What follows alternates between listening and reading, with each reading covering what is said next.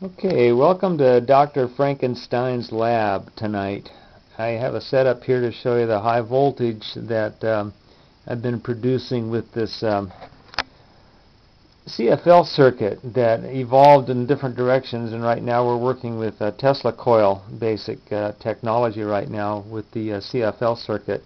And what I have here is a CFL mounted right on top of an ignition coil, and then I have this conversion tube, another ignition coil with a receiver ball, and a 110 volt neon to show the energy coming into this side of the circuit. The conversion tube is hooked with one wire into this long tube here, which is Aroma's idea. It's a fluorescent tube, about an 18 watt, wrapped with 26 gauge wire. Mine is 700 turns.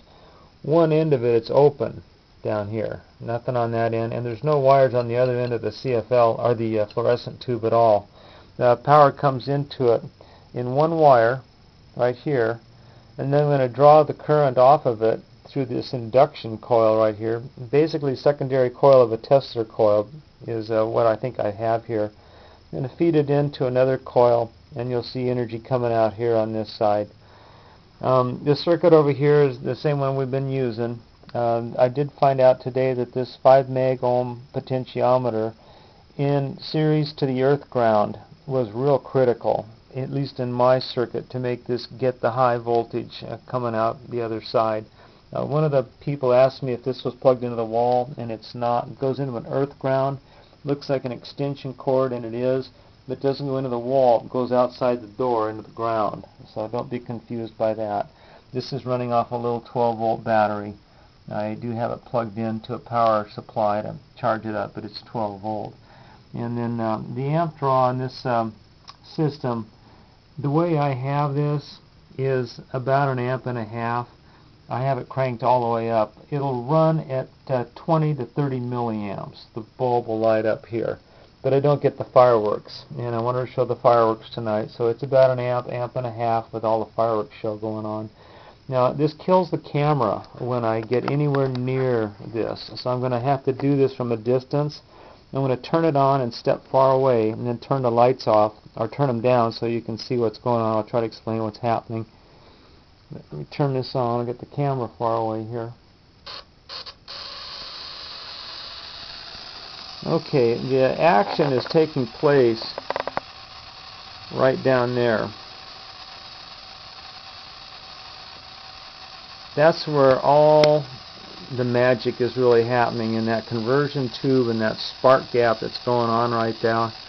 And it's lighting up all these bulbs. And I don't know if you can see this. I'll try to not get too far away or too close, but there's my amp draw. I can't get any closer. This camera's going to stop. It's about right at about an amp right now to make all this go. Now what I'm going to do is turn the lights down so you can see this better. And dim the lights down a bit here. Okay, now you're going to start to see the light show going on. The big bulb in the back there is the CFL that's sitting on top of the ignition coil. The long skinny one there is just laid against the metal of that sparking device. And then the one on the far right hand side is the long fluorescent tube that has the one wire going into it. And then, I don't know if you can see that or not. I'll try to zoom in a little bit here, but there's a little orange light right there. That's the 110 volt neon that's being excited by this circuit. And here again, the ignition coil is being fed with one wire. It also may be getting some of the energy through that ball being transmitted across the air from there, and also from the sparking that's going on down there. But anyway, I've learned a lot about this and how this works. It's capacitance, induction, and time. And those three things, you put them all together and mix them up in a bowl, and you end up with the fireworks show that's going on right there. And I have found this very, very interesting, what I've learned in the last few days. This is all about Nikola Tesla. fascinating man and fascinating stuff that he invented.